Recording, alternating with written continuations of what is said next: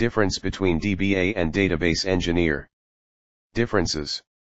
DBA refers to database administrator. He is mainly responsible for settings and management tasks related to a database. Database engineers are often referred to as software application developers or computer software engineers. The maintenance, optimization, recovery, etc., are included in the profile of a database administrator. They develop databases for various applications. Database engineer also works as a database administrator or supervises a database administrator. DBA is also known as database coordinator or database programmer or database engineer. Database engineer is also called software application developers or computer software engineers. A database administrator is the one who is basically responsible for managing the databases. A DBA is associated with the design, implementation, maintenance, and repair-related tasks of an organization's database. A database engineer develops databases for various applications. Generally, a database engineer also works as a database administrator or supervises a database administrator. DBA is used to define the management aspect of the profile. Database engineer is used to define the technical aspect of the profile. DBA is responsible for the performance, integrity, and security of a database.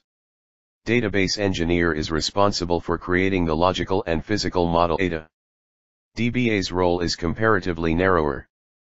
Database engineer's role is comparatively broader. DBA has following duties: 1. To establish the needs of users and monitor the user access model. 2. To secure the database. 3.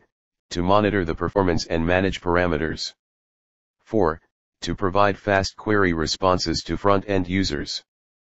5. To synchronize the conceptual design with the actual database. 6. To enhance and refine the logical design of the database. 7. To take care of the system storage requirements. 8.